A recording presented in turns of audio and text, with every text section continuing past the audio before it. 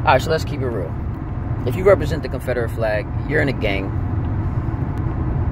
One of the biggest gangs and most terroristic gangs that have been around in America for a while. I mean, you know, from what we've learned in history, the history that, you know, American history, is that the people who represent the Confederate flag want to be separate from America.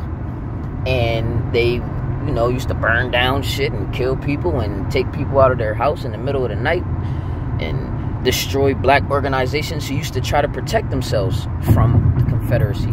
So, with that being said, that sounds like a terrorist group to me, but, you know, who am I? At the end of the day, these dudes, I think, should be labeled as gang members. Like, for real, you see them, you should, you know, probably record them, like, hey, look at these gang members riding around, because you don't know what they doing on their free time, and that, you know, when they end the night, you don't know what they doing. Like, they don't do it during the day. They, you know, you hear stories of people hanging in trees overnight. I'm just saying.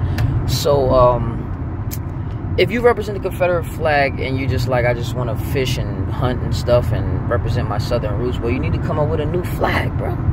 It's not hard to come up with a new flag. All them artists down there in the South, in Atlanta and Florida, Miami, y'all need to come up with a new flag, bro.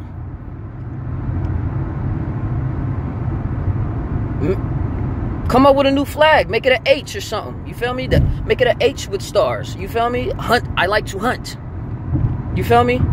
But y'all, I can't agree with that. I just want to keep my southern roots. Like, you know what that flag represents and represented, and you're still representing it. So you're basically, you know, saying fuck you and fuck everybody who's been affected by it. And that's just how I feel about it.